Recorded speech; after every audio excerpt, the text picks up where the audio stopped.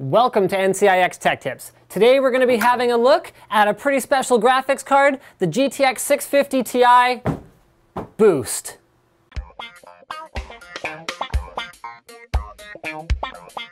But seriously, folks, this is a Kepler-based card, which means it's got all those cool Kepler technologies like adaptive VSync, TXAA, 3+1 display output natively. But the key difference between this one and the original GTX 650 Ti actually lies in a couple of different places. So number one is it has a much higher clock speed. That boost name comes from, instead of a 925 megahertz frequency that it just runs at, it now has a 980 megahertz base frequency with a boost frequency that goes up to 1033 megahertz sort of on average. That's a typical boost clock. So it's faster in terms of frequency. It has 2 gigs of RAM instead of 1 gig of RAM with a 192-bit wide bus versus 128, and it's running on the same GK106 core. So this is a completely different animal compared to the original GeForce GTX 650 Ti. It also features support for SLI, unlike the older card, so there's an SLI finger on there, and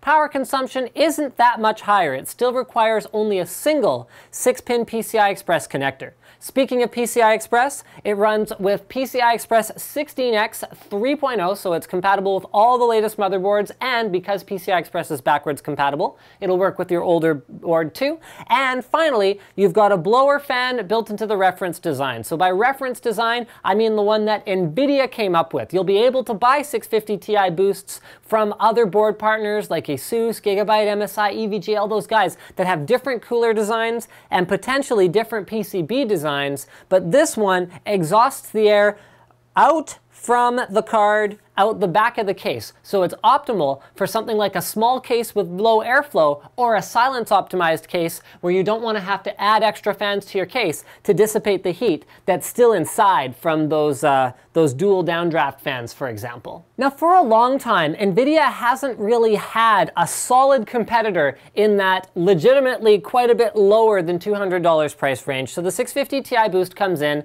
at $169.99, so around 170 bucks, making it a very solid competitor for something like a 7850, and the performance numbers look pretty good for it to be positioned there. It's not so much going up against the recently launched 7790, which is more of a fill-in between 7850 and 7770 on the AMD side. This is more like filling in that gap near the 7850 on the NVIDIA side. So with features that it has, so such as it's supporting NVIDIA Surround on a single card, SLI support with 2 gigs of RAM, it is a higher end card than that recently launched 7790. So why is 2 gigs important?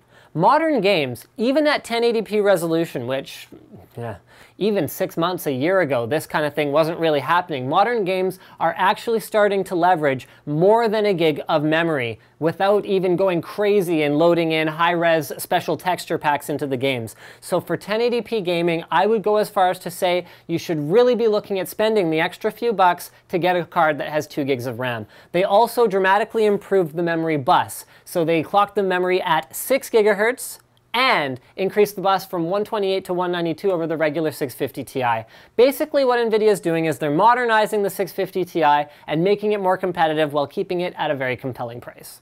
So who is this card actually for, I guess, is the question that we should be answering. If you want to run and play games at 1080p with anti-aliasing cranked up, get yourself a 660 Ti or more.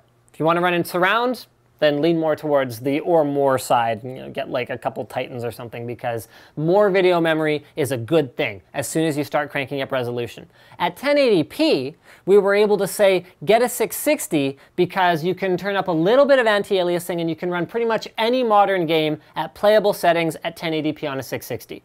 The 650 Ti Boost fills a bit of a gap. If you want to play last generation games with settings cranked, the 650 Ti is going to take care of that. If you want to play modern games without anti-aliasing, so with fewer of the bells and whistles, and you want to save a few bucks on your gaming rig and still get support for things like triple monitor plus an auxiliary display, still get that nice low Kepler power consumption if you're looking for an upgrade from an older card that consumes more power at idle. These Kepler cards consume almost nothing.